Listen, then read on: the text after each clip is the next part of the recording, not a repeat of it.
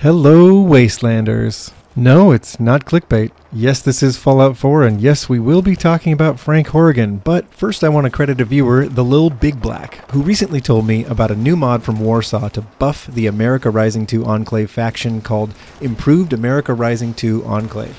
We've covered America Rising and Enclave mods and buffs on the channel in the past, and you might be wondering what makes this mod any better than the ones we've already covered, so let's take a look.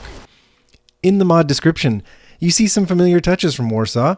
Warsaw has buffed most factions in Fallout 4, and the formula is pretty simple. Add elite soldiers to the leveled lists, inject some new weapons and armors to add faction flair, add more patrols or random encounters, and rebalance or buff some overlooked, broken, or specialized aspect of the faction.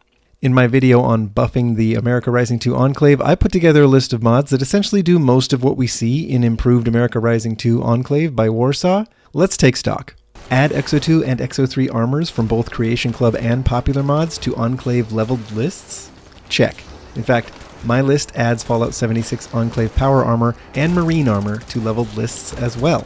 Add heavy incinerators to Enclave leveled lists? Check. In fact, my list adds solar cannons as well. Balance or buff vertibirds so they are tough against small arms and vulnerable to explosives? Check. Added encounters with other factions in a thoughtful, lore-friendly way? Well, actually no, I didn't do that. That one's pretty good though. Maybe you're thinking, I'm about to tell you that the Warsaw mod is worth it as a one-stop shop for faction buffs if you don't want to cobble and overhaul together from various smaller patches and mods. That's a pretty good argument for it, but no. The Warsaw mod is worth it because it allows you to give the Enclave Frank freaking Horrigan style legendary boss troops. For those who don't know, Frank Horrigan was the final boss battle of Fallout 2, a notoriously violent superhuman, super mutant Enclave trooper created through cruel experimentation with the FEV virus. He was given the title Special Agent and was the largest and most fearsome soldier the Enclave could deploy, and now they can again.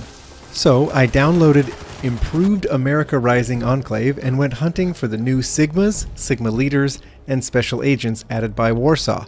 At first, I was seeing the XO2 and XO3 power armors and incinerators, but those could have been due to the other patches I had in place to buff the Enclave. The Fallout 76 Enclave power armored soldiers were certainly not caused by Warsaw's mod. So I decided to uninstall the XO2, XO3, and incinerator leveled list patches that I had in place, leaving the Fallout 76 Enclave power armor and solar cannon patches, so that we should only see XO2, XO3, or incinerators if Improved America Rising Enclave put them there. And it worked.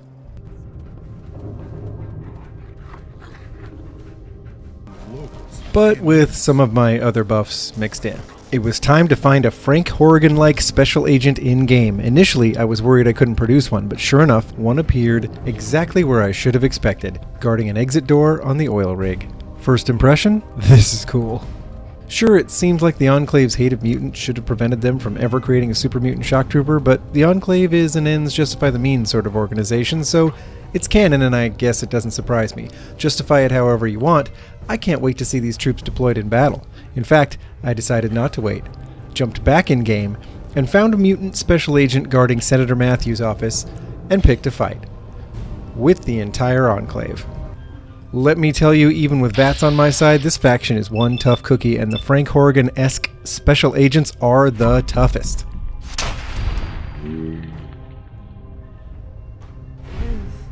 America.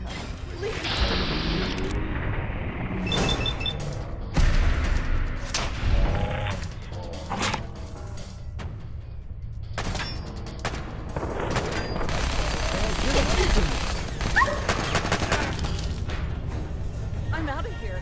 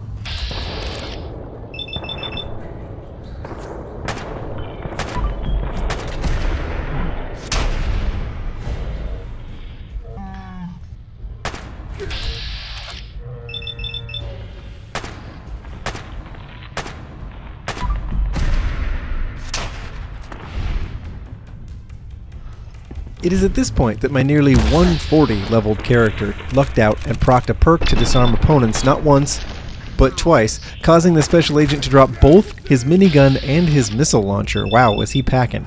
Horrigan was never known for his intelligence, so it isn't surprising that Frank Jr. doesn't know what to do.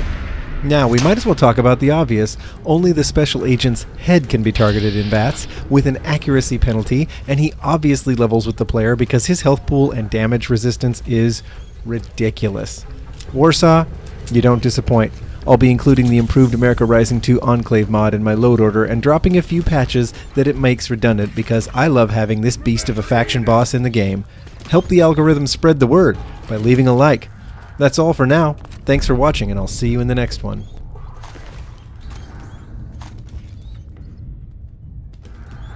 Analyzing hostile.